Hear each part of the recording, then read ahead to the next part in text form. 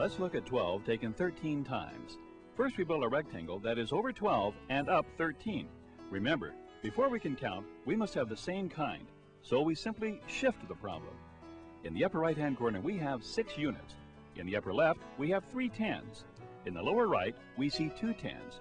And in the lower left, we see 100. We can also see the total amount, 156.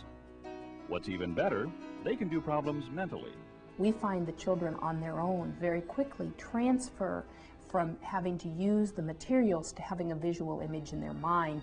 I can visualize the answers in my head before I can even write the problems down. We find our kids are excellent mental mathematicians, and I have 2nd and 3rd graders who can actually beat me in doing a 3-digit times a 3-digit multiplication problem, simply because they can visualize it from building the rectangles with the Mortensen materials. It was so easy for him that it surprised us, all of the concepts that he learned.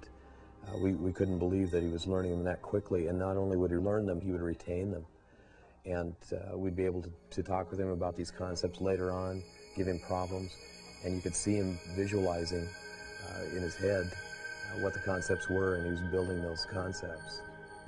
Thank you for taking the time to explore Mortensen More Than Math. As you can see, it's the key to understanding mathematics and developing problem-solving skills. I'll be looking forward to working with you and your children.